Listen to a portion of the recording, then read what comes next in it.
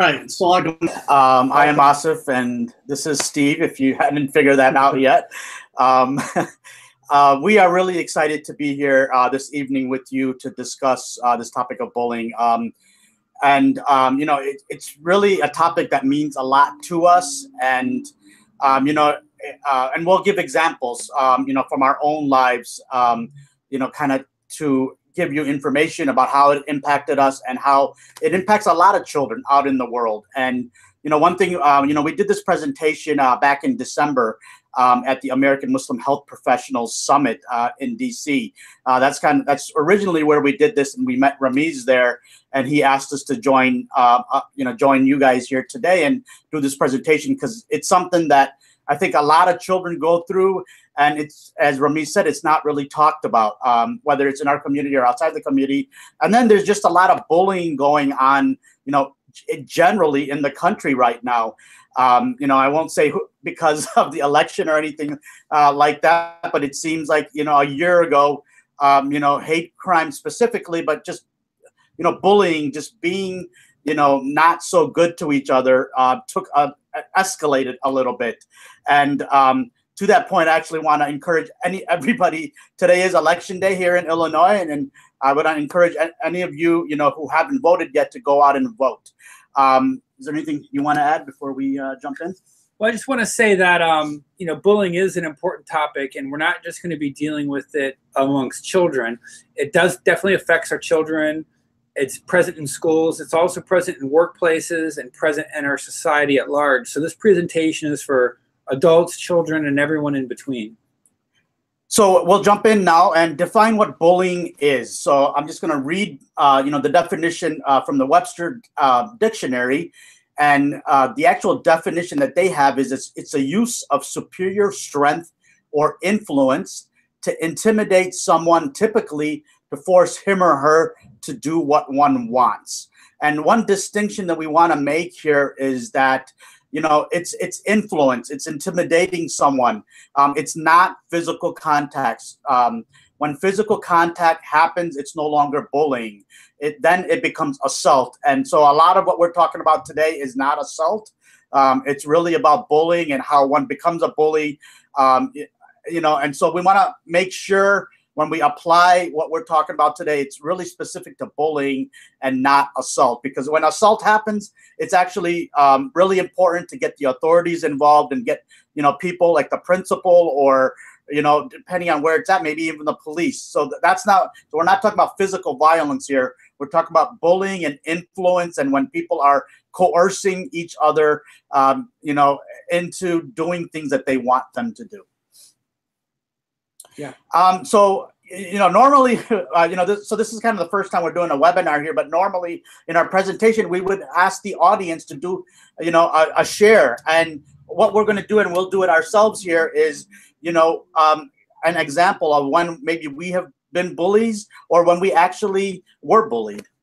Steve, do you have an example to share? Yeah, I remember in first grade, I was very nervous when I first entered first grade. I lived in a very rural community, and my clothes didn't fit very well.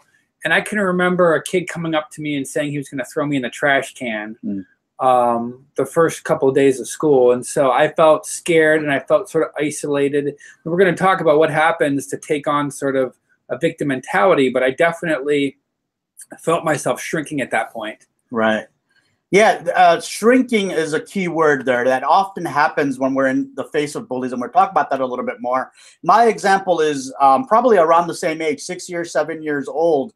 I remember, my grandmother, who was a pivotal woman in my life. But one of the things that she did was she taught us, she taught us the Quran, and she taught us religion. But she did it in a way that to me felt like a bully, because it was, very much in my face, and very much, you have to learn this and you have to do it. But what I felt was, I had no control in the situation. And so in actuality, it made me resent her. And for a very long time, made me even resent what I was learning. I wasn't, it wasn't for love of Allah. It wasn't for love of God. It wasn't for love of religion. We were really taught, basically that God is a punishing God. And so it was just really presented in a very domineering way that I felt like very shrinked and, you know, really small in front of this woman. So, all right, next. So there's popular beliefs about bullies. So you hear a lot about bullies, you know, in the workplace or in society. And here's some misconceptions that we have with bullies. You know, bullies are insecure. You know, that's a big misconception. Now, one thing that we want to put here, these are some common misconceptions. It doesn't apply 100% to every situation, to everyone, but across the board, when you take the average mean, you know, these are some popular misconceptions. Not all or most bullies are not insecure. Most bullies, you know, don't have friends. Actually, what we've learned is that bullies have a very big social circle, and part of the reason why they're actually are bullying is to impress that social circle. And the other misconception is that only some people bully. So one thing that we also want to make clear here is that bullying and, you know, taking on the victim are roles that we all play. So at different times of the day, different times, you know, in our lives, we might be a bully. We might be a bully to our children. We might be a bully to our spouse. And we could also be bullied by our spouse, or be bullied, say, by our parents or our boss. You know, so these are common misconceptions that we're trying to break here, that everybody can be a bully and everybody can be bullied.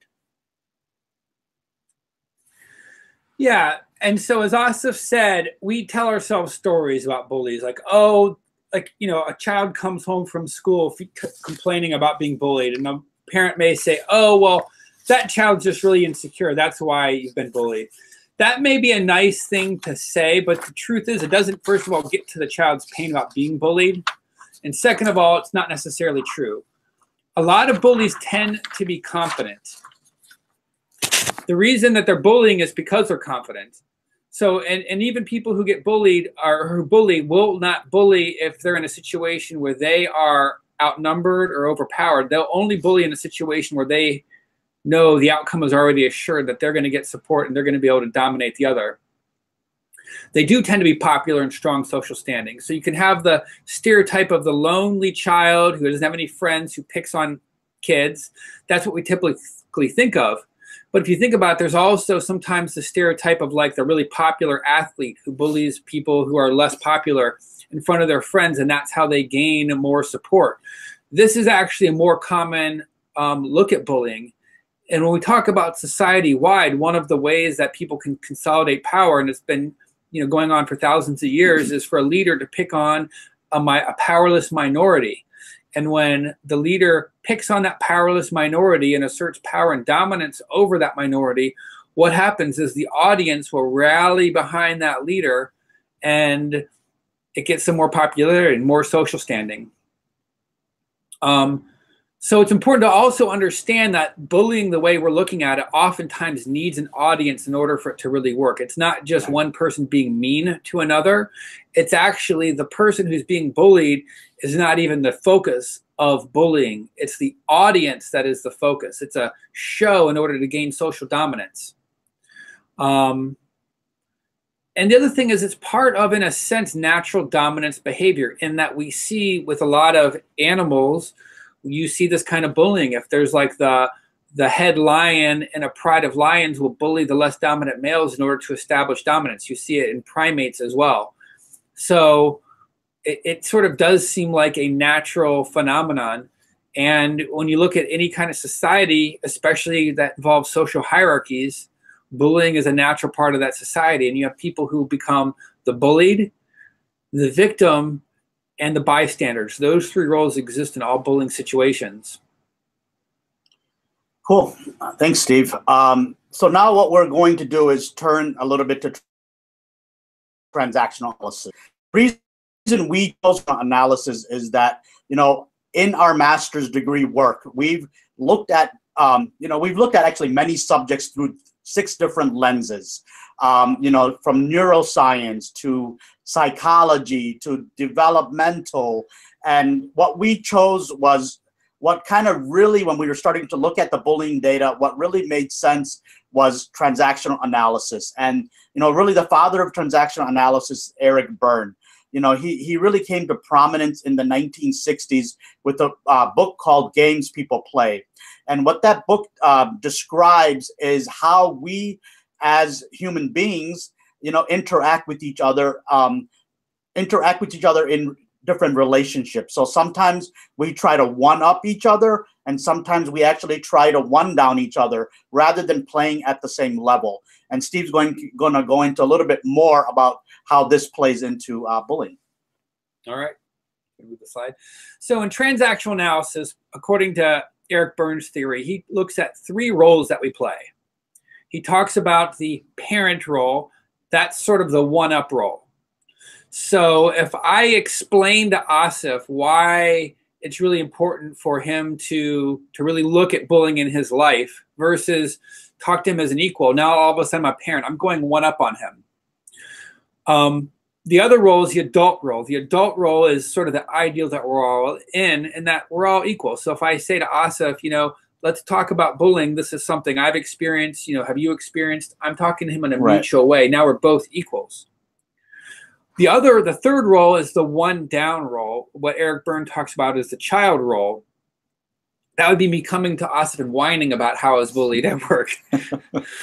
And now I'm putting him in the parent position, and I want him to tell me what to do or to say something to help me feel better.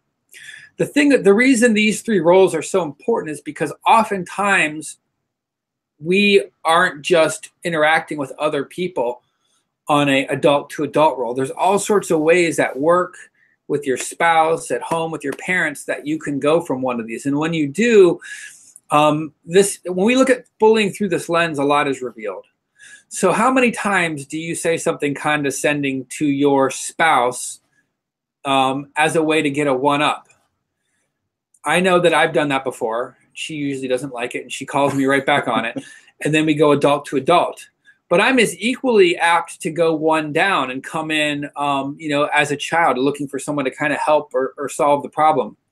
When we talk about bullying, I want to give actually one example of that, because I've got a good example of how I started to take a child role on.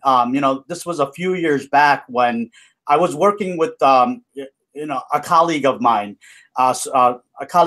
and he was the project manager and I was the architect. And we had worked with each other for 2 to 3 years, and we had a very adult to adult relationship.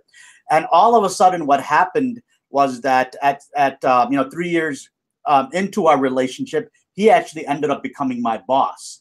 And quite naturally and quite unconsciously, I started, I raised him to a higher platform than me, and I was coming at him from a very child role just because he became my boss. It was kind of instinctive where, before I would just talk to him, as equals. Now I was coming to him with questions or kind of explain to me how this should happen, or just in a very, just unconscious way, how I put myself into that relationship.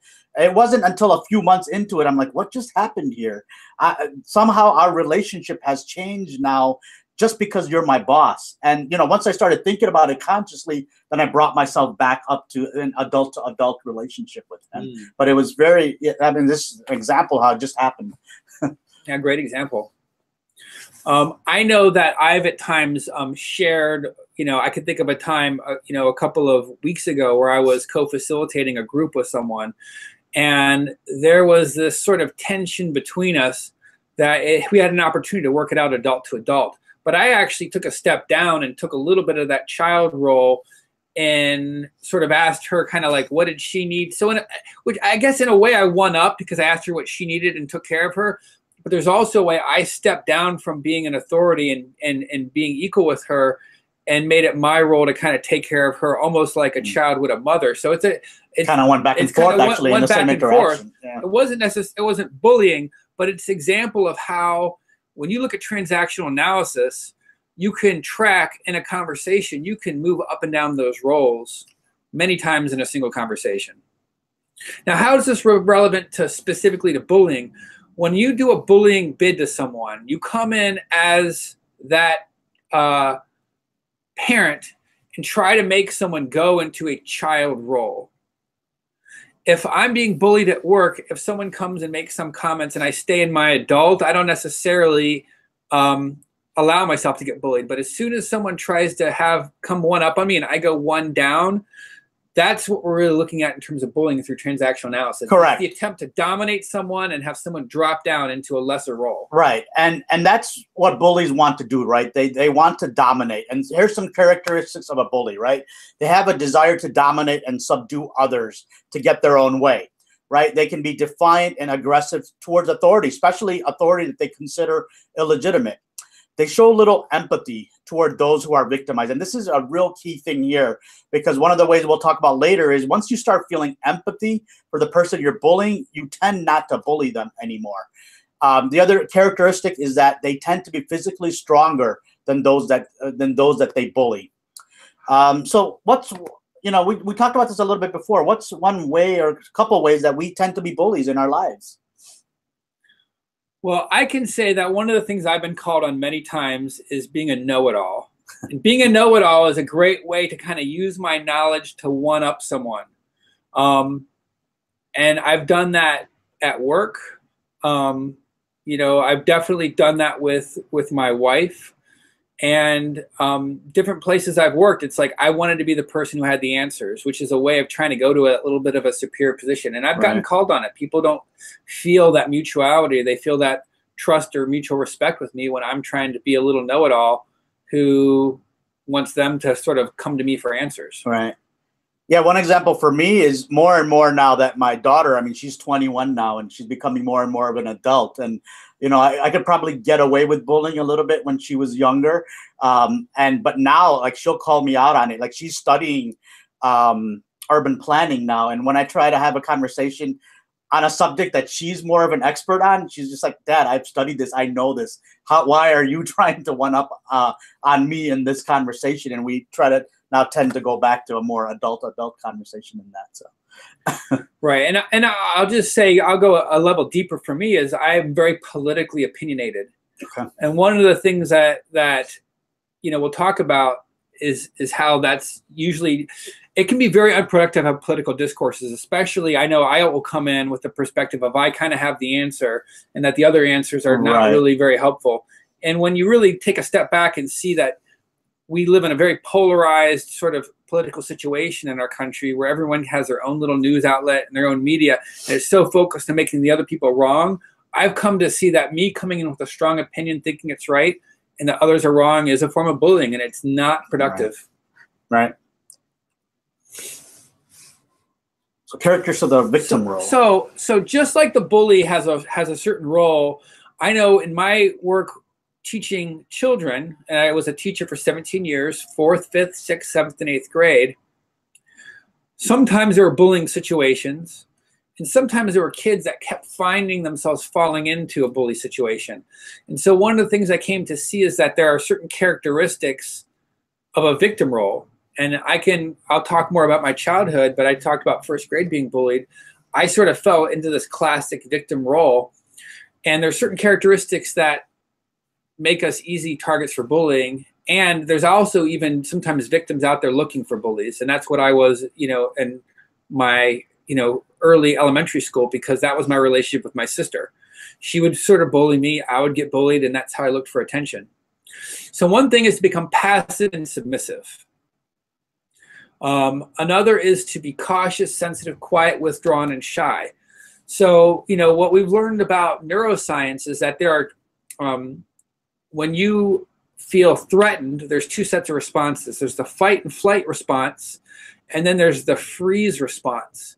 So someone who constantly or consistently chooses the freeze response actually sets themselves up to be bullied. Similarly, when a bully, I told you I was bullied. I remember a time being bullied in 7th grade. There was a kid who came up and said some things to me that I found humiliating, and I just found myself shrinking. He tried to say the same thing to a kid who was much smaller than me, and that kid just met his energy, was angry and defiant, and he never met the freeze response. I went to shrinking. I became anxious, insecure, unhappy. And the other thing that is really characteristic of this victim role is to start to ignore your own feelings and to feel that the feelings of others are more important. You can see this in, I also work as a couples therapist. And one of the things I see, which is really fascinating, is a person who has a lot of resentment towards their spouse, part of the reason they got so resentful is that in this situation or that situation, they would ignore their own feelings. If, maybe the spouse had a strong opinion about what they're going to do this weekend, they would ignore that feeling and allow them to have their way. So it's taking the child role, it's taking one down, and by constantly ignoring the feelings, they start to feel like a victim, and then they empower the others to constantly be making those decisions, and then they start to feel like they're being bullied. What they don't realize is that there's a way that they're creating it by taking on that victim role. Do you want to say something about that? I think we jumped into, so that's taking on the victim role, and then there's a chronic victim, right? Which is similar to what you're talking about, where people like do this day to day and it continues, right? And it's something we'll talk about it a little bit more, but it's someone that has low self-esteem, right? And one of the things that we want to talk about is, why does that child have low self-esteem, right? It has to do with parenting. And, and we'll talk about it later. But so it's just something to keep in your back of your mind. Like, people bullies, when someone's taken on that bullying role, they will try to find someone that's physically smaller than them, but they will also try to find someone that has low self-esteem, because they know chances are that person is not going to fight back, right? Mm-hmm. Because they will give in to the bully. They will take everything that the bully is throwing at them, and they will not do anything. And it's a pattern type thing. Once I pick on you and you haven't done anything to stop me from bullying, I'm going to pick on you the next day, and that's going to continue. It's going to become a pattern. So another thing of the chronic victim is that they're depressed, and they're often socially isolated. They're not popular, and don't have strong social networks, and they tend to be, physically weaker on the average. So one thing we want to jump into is now, so we described the bully, and then we described the victim, and now we're going to look at the transaction between the bully and the victim. Right, and let's take a step back and look at the big picture of this, because what we're describing is a moment-to-moment interaction of bullying and victiming. What we want to be clear about is not to say that every time someone is bullied, that they've created it or called it in. What we're looking at are patterns. Right. And this is also where it's really important to make that distinction between bullying and assault. So and one thing is, and this is not also victim blaming, right? Because we can get very fine line about victim blaming. It's not about victim blaming, but it's like, how are we more apt to take on that victim role? Right. And the reason it's important to see that that when we fall into that role, we encourage the bully, is not to blame us for when we do that, but it's actually empowering, because it means that and we'll talk about this later more, but by staying in the adult, we actually start to balance that power out. But again, when you have a situation where there's, physical threat, when you have a situation where someone's really outnumbered, these things sort of fall to the wayside. So we just want to be really clear that we're not saying to blame the victim. So if I say something, mean to Asif, he can take it different ways, and that can create a different relationship. But if I come with 5 of my friends and key his car, that's clearly at a different level. There's not like the way he can, by shifting out of that role. Well, when there's physical violence, what we always say is, your number one job is to survive. Your number one job is to get out of that. You don't do anything to inflame the situation, or cause more harm. So some things we talk about later, when you're in the victim role and standing up to a bully, that's, again, when it's bullying, when it's physical assault, when there's life danger, potential life danger that's happening, your number one aim is to get out of that, right? And so these rules don't necessarily apply in those situations. Right. So I could talk about a time when I was in the 7th, I guess it was high school, because I think it was driver's ed class. There was a kid who came up, and he pushed me and was using, basically bullying me. And so I stood up to him. This was a moment where I was learning to assert myself. I stood up and I pushed him back. Well, he turned around, and he kind of I didn't realize he was a karate guy, and he kicked me in the face. Wow. So my nose was bleeding. So we've gone from bullying to assault. But here's the thing. He never messed with me after that. Even though he got the best of me in that interaction, because I stood up to him and he realized I wasn't going to be an easy victim, he sort of left me alone. So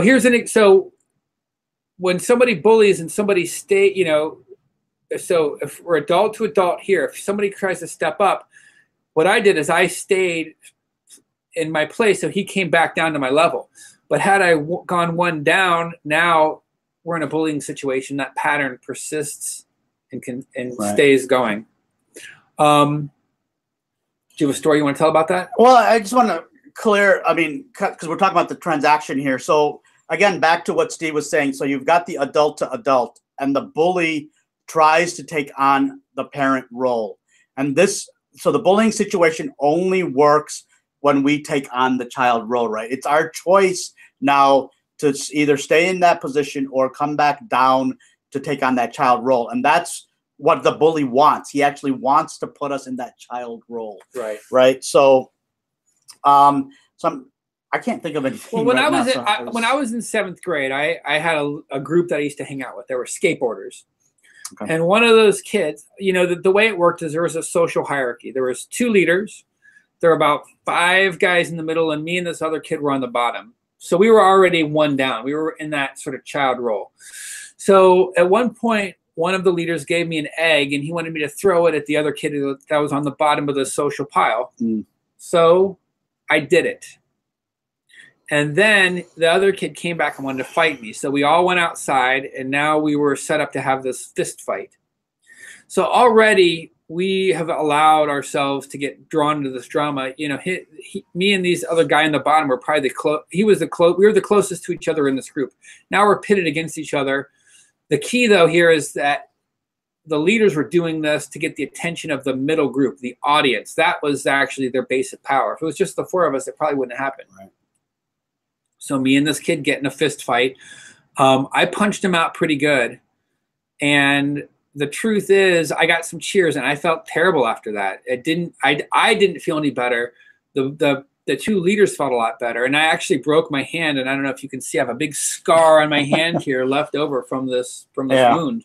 Yeah. And I tried to reconnect to this kid afterwards, and that friendship was over. Right. He actually got me back in high school when we were on a mock trial, and he was the judge. And so he held on to it he held on to it. But the point is, you know, I could have said no. If I had stayed in the adult, I wouldn't have thrown the egg, or would have backed away from being in that fight. So I actually went from being bullied to switching into the bully role, all as a result of me not being able to manage my own sense of self. Yeah, no, actually, as you were talking, I thought of a situation that happened when I was young as well. I think I was probably in high school, late high school.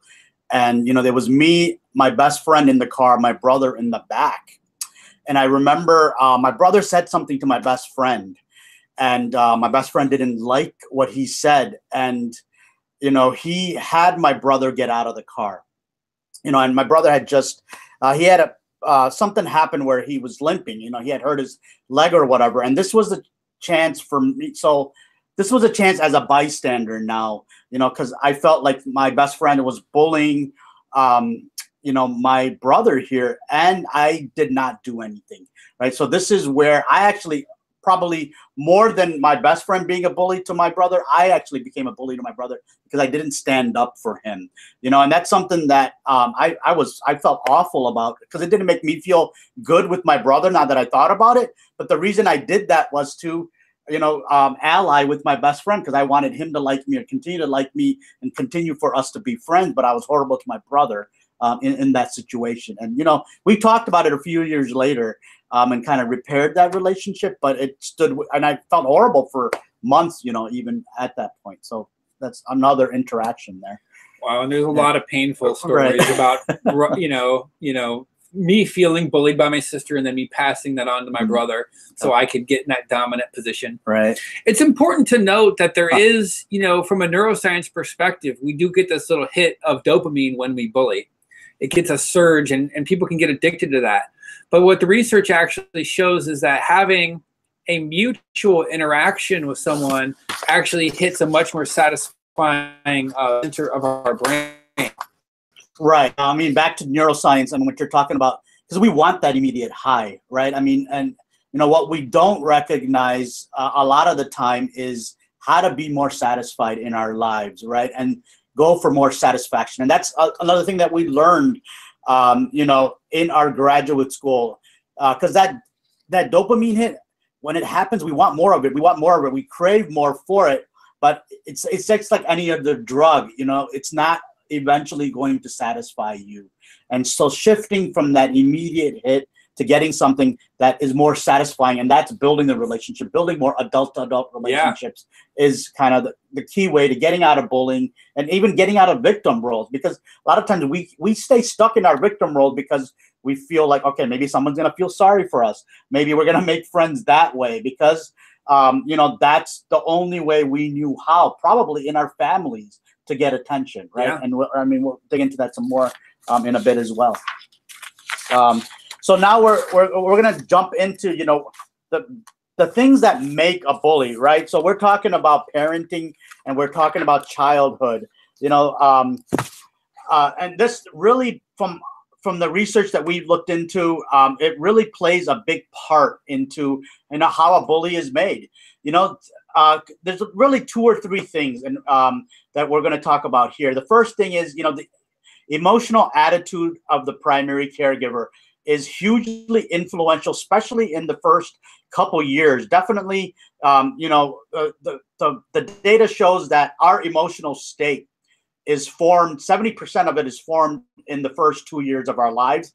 And then the next 30% is formed from the ages of, you know, 2 to 7. So that's a very critical time of how we, you know, relate to our emotions and how we relate to others. And so if usually, you know, if a mom has a lack of warmth, that's going to, you know, influence. And again, this is back to not 100% all the time, but, you know, these are some of the key metrics that go into, you know, making a bully. So lack of warmth, essentially a negative emotional attitude characterized by a lack of warmth and involvement increases the risk of a child to later become aggressive and hostile toward others. So that's one point. Second point is permissiveness for aggressive behavior by the child. So if the primary caretaker is generally permissive or tolerant without setting clear limits on aggressive behavior, either toward peers, siblings, or adults, then the child's aggression is likely to increase as he grows older. The third thing that makes a bully or can make a bully is how power is asserted toward the child himself or herself. You know, child rearing methods such as physical punishment and violent emotional outbursts. You know, like children of parents who make frequent use of these methods are likely to become more aggressive than their average child. You know, violence begets violence. And, you know, the last thing is too little love and care and too much freedom. So this is a balance, right? It's not about, you know, being on one end or the other end. So too much of anything, too little love or too much freedom in childhood are conditions that contribute strongly to the development of aggressive reaction patterns by the child. Yeah, in the parenting literature, there's 3 parenting styles: permissive, authoritative, and authoritarian. Authoritative is that middle ground. It's setting limits, being clear, having consequences with love. Authoritarian is do it my way or the highway, and that sets a pattern. That gives the children a pattern to follow. Right. You dominate others to get your way.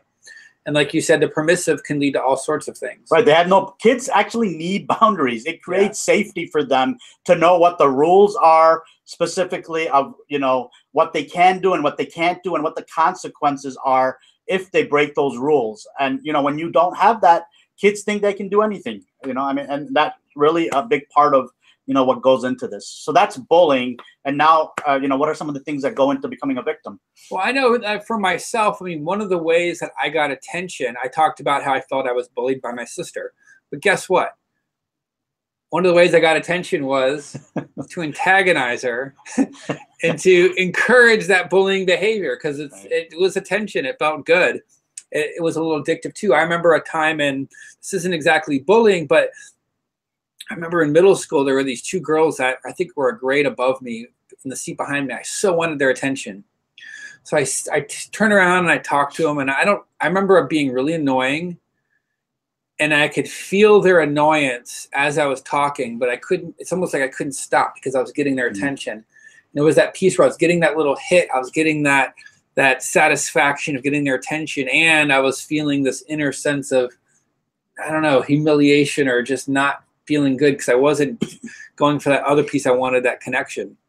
So I would play the fool and then call in that somebody doing the one up to me so I could, feel better. Okay. So when we're willing to give up our adult ego state and become a child, and as Asif said, sometimes it's because that's how we got sympathy in our home. The little brother syndrome where you go whining to mom and dad, and then big brother, big sister get in trouble. If that becomes a pattern, we can start to do that throughout our lives. Right.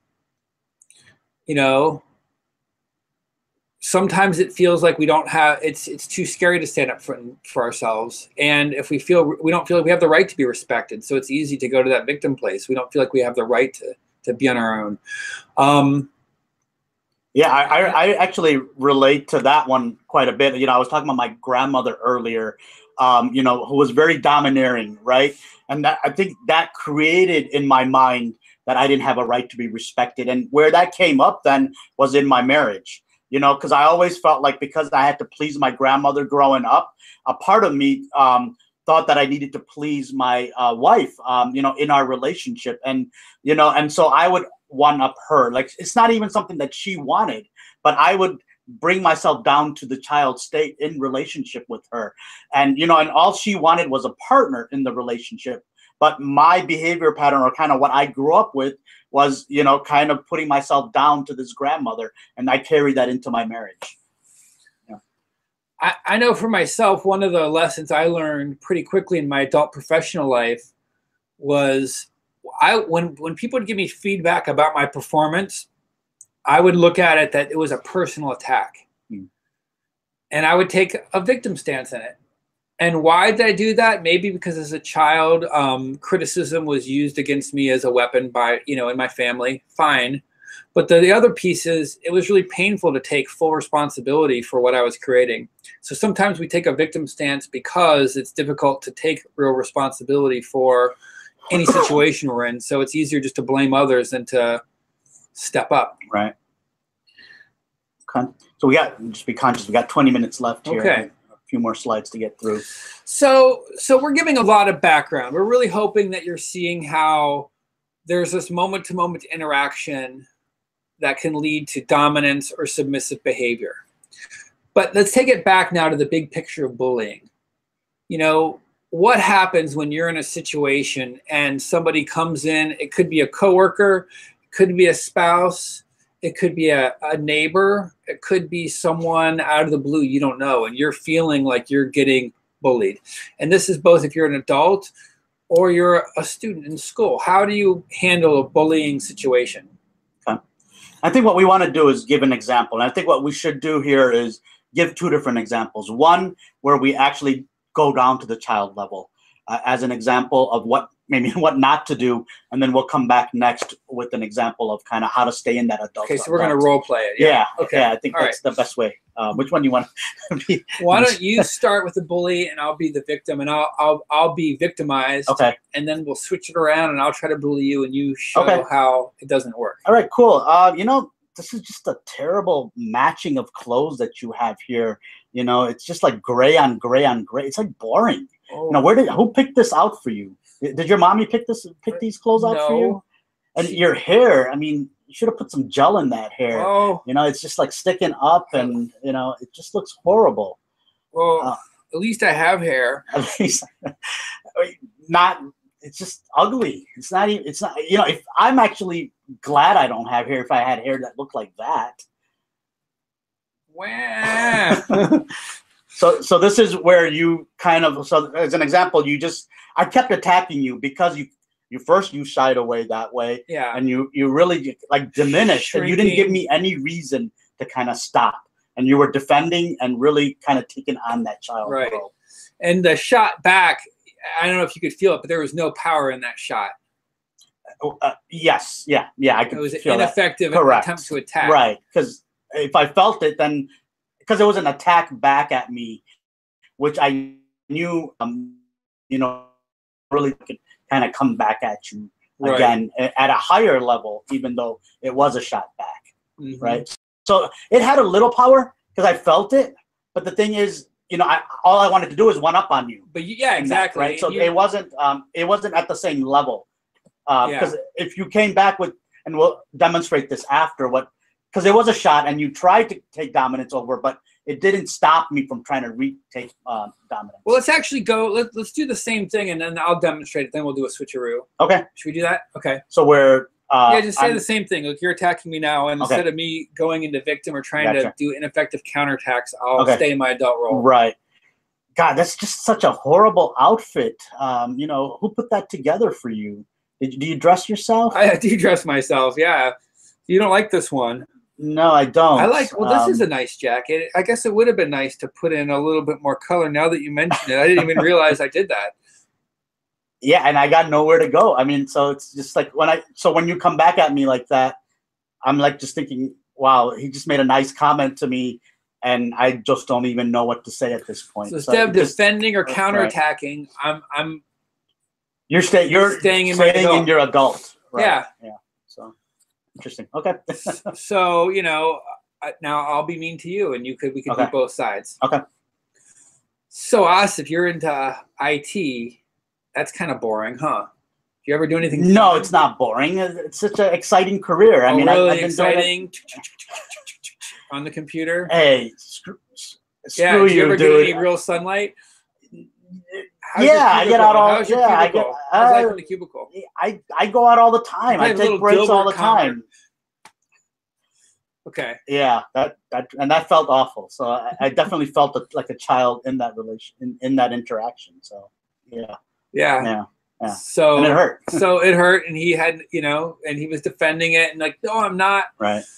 So that's a clear victim role. So let's try it again. Okay. So Asif, you're in IT. That sounds pretty boring. What do you do for a living? Like, I'd like to know more about what you do. Oh, I'm a teacher. That sounds really exciting. I wonder if I can, as an IT professional, also teach. Might be something for me to look into. Yeah, I mean, I guess. Do they ever let you out of your cubicle? I don't know. What's your teaching environment? Are you in cubicles, or you're in a classroom, right? Yeah, we're in a classroom. Yeah, that sounds exciting to be in a classroom. Yeah. and it's not just always agreeing with it, but you see how it's like it's not getting hooked. It's not, so this goes to the conversation about unfinished business. Right. Well, let's talk about the bystander role real quick, okay. and then we'll come back to. So let's just say when we're defending something, when we have a part of us that feels like that we feel insecure about, and we start to defend and clamp down on it, it makes it easier to be bullied than if we're just like cool with ourselves. Right. But we'll go back to that. Yeah, we'll come back to that. I mean, the one thing, because this is really important. The bystander role is critically important. And one of the things is, if you're a bystander and you don't do anything, you're actually taking the side of the bully. All right. So that's definitely one piece of it. The other piece of it is, bystanders, a lot of times, they're the ones who are egging on the bully. The bully by himself or herself is not the one that even sometimes wants to do this. They feel like that social pressure. They feel like they're going to get attention. They're going to impress. And so that bystander role is really critical. Right. So when we've done this in person, we do role plays where we have people kind of demo what we did, and there's a bystander, so they go into threes. Right. It's challenging to get that same visceral effect when it's just two of us here. Correct, but I think. Yeah. But as Asif said, there's a whole spectrum of bystander responses. One is the active bullying on. So when I talked about when I got in that fight with my friend in 7th grade, we had the two bullies and the whole group of audience were egging on that fight. That's the worst case scenario for bystander. Right. But if people pull out their iPhones and they're recording it, that's almost just as bad. Thing, yeah. It's the same thing. I'm amazed sometimes when the internet videos I see, I'm like, who's watching? Right. Who's recording that? Why aren't they doing something? Yeah. So to actually disengage and be, ignore the bullying behavior is a step in the right direction. But there's actually other steps that are far more positive than that. And the two really powerful things a bystander can do is, one, they can stand up and say something. But the other thing they can do is they can ignore the bully and connect to the person being bullied. Because, again, when someone's being bullied and they they start to feel really isolated because no one else is around helping them, and they're disconnected, and then they take that one down. So if somebody reaches out and say, hey, are you okay? Make eye contact, or you can just start talking to them.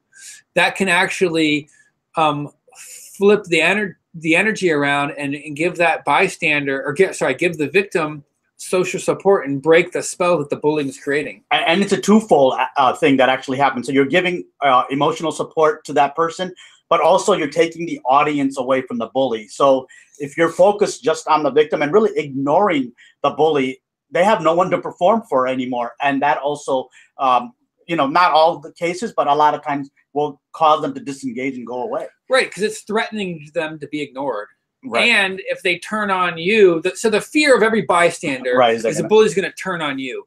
And in some situations that happens, but often there's this principle in leadership called the first follower. As soon as one person stands up, they've broken the spell, and now there's a much greater likelihood a third person will stand up. But more than that, as soon as you have the bully now and the bystander together, you have a much more powerful force in that isolated victim, especially because the bystander and the victim, I think. Right. You said bully. Yeah. The bystander and the victim create a two, and that's a much more powerful force. Okay. Especially because by standing up, you're automatically stepping into the adult role and not taking a one down role. Okay. So the last thing we want to talk about is unfinished business. And, unfinished business is a term really coined by another person from the human potential movement, whose name was Fitzpearls. And, it's really what I described earlier, how my grandmother, the interaction with my grandmother now came into, into my marriage, right? So it's about our past interactions and how they, impact our present day interactions. He talks about, our life is full of unfinished business, and we move from one unfinished business to another. I mean, that's just kind of normal.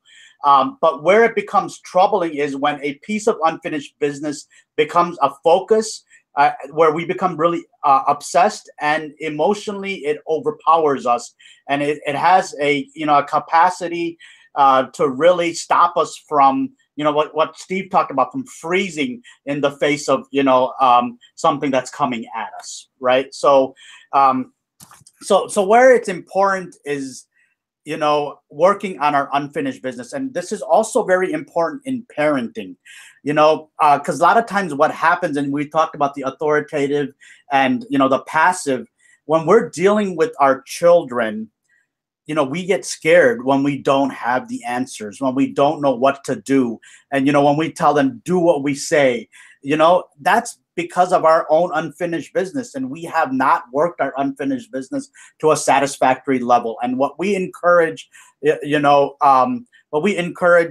folks to do is to look at our unfinished business, and first is becoming aware that we even have unfinished business, and then second is doing something about that unfinished business. And Ramiz, I don't know later on if we'll have ways to communicate with our audience, but part of what we do is we offer seminars. Our graduate school, we don't offer seminars, but where we got our graduate school degree, is a place where we've gone to work on our own unfinished business, and we encourage others to also come and work on their unfinished business. Right. Yeah. And so it's important. So if you're a parent and your child, gets bullied at school, or somebody says something mean to them, let's say a teacher says something to your child you don't like. I'm willing to bet there's some things where the teacher says and you're like, right on, I agree. Good for her. And some things you'll be like, oh my gosh, I can't believe she said that. And then you want to go in and give her a piece of your mouth, piece of your mind. Chances are that thing that triggers you is something to do with your unfinished business.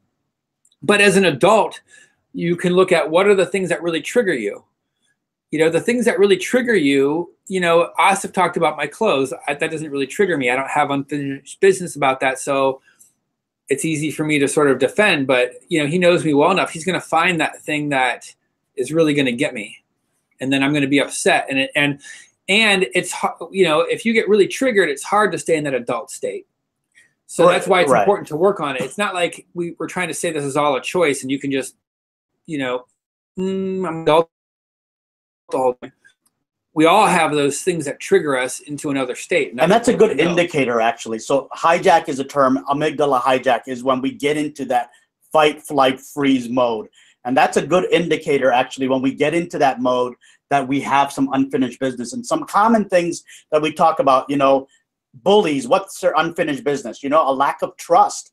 They didn't have a whole lot of security growing up, so they have a lack of trust, and that's unfinished business for them to work on. You know, they think that only their needs can only get met by dominating others. So they have this sense that the only way they can survive or get the things that they want in life is by dominating others. It all comes from childhood. So their work is to trust and power with versus powering others, right? So working with others versus the need for having to power others to get the way that they want. And then, you know, that behavior is self-defeating because you lose support and possibly alienating others and possibly allies as well. You want to talk about victims' unfinished business? Yeah, so a victim, it's that idea of knowing that you matter. And maybe in your family, you didn't matter, and it was easier just to stuff emotions, put yourself aside, and sort of disappear. It was easier than standing up for yourself because it can be scary, it can be difficult, and it's if you're a confident person, it's easy to say just stand up to them. But if you don't have that inner confidence, it can be really challenging. It can seem impossible, and it can feel like you don't even have the right to do it. So that's your work then, is to learn how to really assert and self-care and notice when you're upset. Another thing that actually comes to mind for me is, you know, bullies or victims, you know, we've come up with these coping mechanisms or these ways to navigate through life as a way to survive. It's kind of what we did as children to survive. And, you know, I'm reminded of a quote by Jack Mesereau, who talks about, you know, childhood is formation and adulthood is transformation. So yes, we came up with these ways to cope with life as we were growing up, and they probably worked for us as children. And we were very smart, actually, to come up with these ideas and ways to cope. But they don't work for us as adults anymore. I mean, can you imagine in the adult place, you know, kind of the example I talked about, you know, shrinking as an employee to my boss? That's not going to necessarily, it might work to some degree, but ultimately it's not going to work. It's not going to work for me as a way to get ahead in my career. So the other part of that Jack Mesereau quote is that adulthood is transformation. So, you know, what doesn't work for us now that worked for us in childhood, we want to be able to transform that into a way of being that actually works for us, you know, going forward in our lives. Absolutely. My email address is amasood1@yahoo.com. So AMASOOD1@yahoo. My email is Stephen, STEVEN.Thorpe, THORPE 7, just the number 7, @gmail.com.